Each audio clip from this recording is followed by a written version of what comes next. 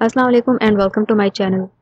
हमारी आज की वीडियो में हम डिस्कस करेंगे some tips to mature your eggs और फॉलिकल्स नेचुरली। लेकिन उससे पहले मैं आपको एक चीज़ बता दूं कि मैं डॉक्टर नहीं हूं और इस वीडियो में जो भी इंफॉर्मेशन आपको दी जाएगी वो सिर्फ इंफॉर्मेशनल पर्पस के लिए होगी। हाँ, जो भी इंफॉर्मेशन मैं आपको दूंगी वो मैंने अपनी डॉक्टर से और उन फीमेल से जिनको ये इशू था उनसे कलेक्ट की है, लेकिन प्रॉपर ट्रीटमेंट और चेकअप के लिए आप अपने डॉक्टर से ही मशवरा करें। सबसे पहले हम देख लेते हैं कि वो कौन से रीजंस होते हैं जिनकी वजह से आपके एग्स इमेच्योर होते हैं। तो उसमें आ जाता है, अगर आपको किसी भी किस्म का हार्मोनल इम्बैलेंस है, पीसीओएस है, थायराइड है, एंड्रोमेट्रियोसिस है या हाई इंसुलिन का इशू है या उसके अलावा ट्यूबल ब्लॉकेज है, तो आपके एग्स इमेच्योर हो सकते हैं।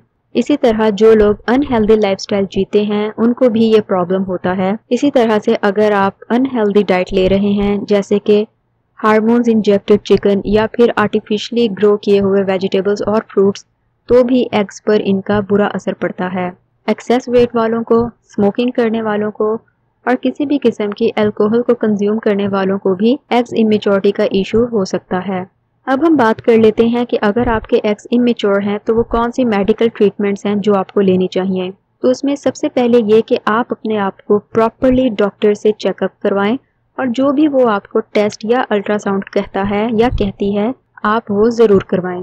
पॉइंट नंबर 2 कि कभी भी कोई भी मेडिसिन किसी भी मकसद के लिए डॉक्टर की प्रिस्क्रिप्शन के बगैर इस्तेमाल नहीं करें। नेक्स्ट पॉइंट, अगर आपको किसी भी किस्म का कोई बहुत बड़ा इशू नहीं है तो 2 ओव्यूलेशन इंड्यूसिंग मेडिसिन हैं जिनका नाम है क्लोमिड और लेट्रोजोल। इन दोनों में से कोई भी मेडिसिन आपको आपके डॉक्टर शुरू के 3 से 6 महीने के लिए दे सकती है ताकि आपके एग्स मैच्योर हो जाएं। तो अगर इनमें से कोई भी मेडिसिन आपको मिलती है, आप फिक्र नहीं करें और आप बगैर किसी डर खौफ या बगैर किसी साइड इफ़ेक्ट के डर के इन मेडिसिन को अपनी डॉक्टर की इंस्ट्रक्शन के मुताबिक इस्तेमाल करें। क्योंकि ये मेडिसिन आपको 3 से 6 महीने के लिए दी जाती हैं, तो आप ये 3 से 6 महीने ज़रूर पूरे करें।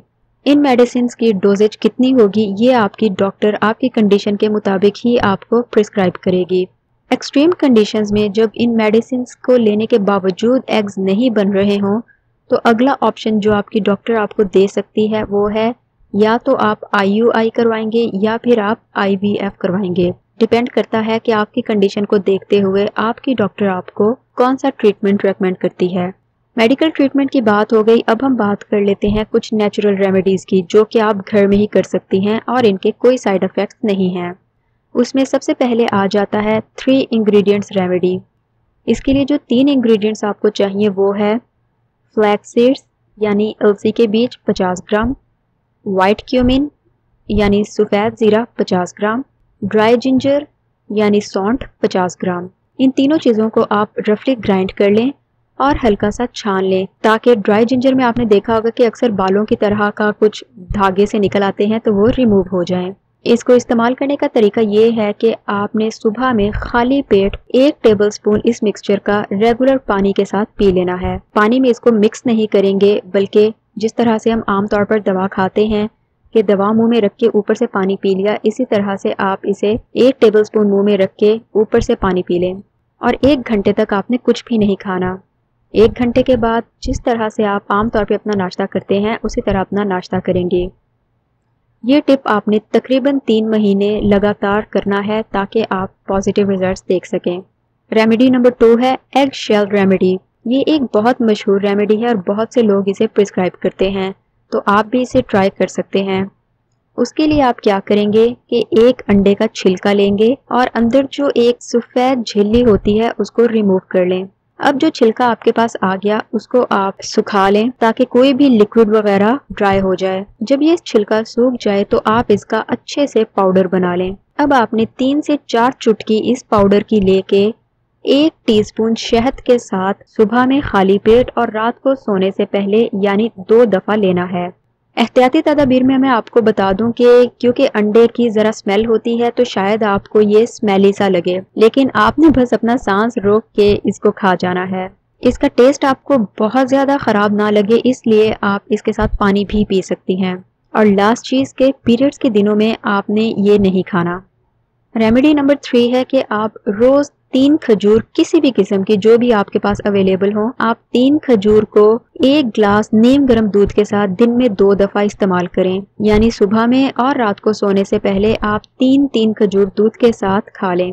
रेमेडी नंबर 4, अगर आप डिनर नहीं करना चाहते या डिनर की जगह पर आप इसबगोल का छिलका 1 टेबलस्पून लेकर उसे 1 ग्लास नीम गर्म दूध में डालकर पी लें। रेमेडी नंबर 5, रोज दिन में किसी भी टाइम 3 से 5 अदद इंजीर यानी फिक्स को दूध के 1 ग्लास के साथ खा लें। अब हम बात कर लेते हैं कुछ हर्ब्स और सप्लीमेंट्स की एग मैच्योरिटी के लिए। तो सबसे पहले हम कुछ हर्ब्स देख लेते हैं, जिसमें सबसे ऊपर आ जाता है CQ10, जो कि आपको लूज पाउडर में भी मिल जाता है और कैप्सूल्स की फॉर्म में भी मिलता है। तो ये हर्ब आपके फॉलिकल्स को मैच्योर करने के लिए बहुत ज़्यादा मदद देता है और हस्बैंड एंड वाइफ दोनों इसको इस्तेमाल कर सकते हैं। नेक्स्ट हर्ब है ब्लैक कोहोश। अगर आप कोई भी दूसरी मेडिसिन नहीं ले रही तो आप ब्लैक कोहोश को पीरियड के फर्स्ट डे से लेना स्टार्ट करें और 12 दिन तक इसको आप कंटिन्यूसली इस्तेमाल करें और उसके बाद आप इसे रोक दें। ये आपने तकरीबन 3 महीने तक ज़रूर लेनी है। नेक्स्ट हर्ब है वाइट एक्स। वाइट एक्स आपको लिक्विड फॉर्म में भी मिल जाता है एज अ सिरप और आपको पिल्स की फॉर्म में भी मिल जाती है। ये उन लोगों के लिए बेहतरीन है जिनको एक्स इमेच्योरिटी में प्रॉब्लम है, क्योंकि या तो उनको PCOS है या किसी भी किस्म का हार्मोनल इम्बैलेंस है।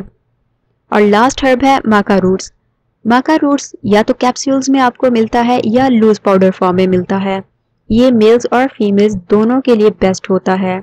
वो तमाम मेल्स जिनको किसी भी किस्म का माइल्ड स्पर्म इशू है वो इसको ज़रूर इस्तेमाल करें दिन में 1 दफ़ा।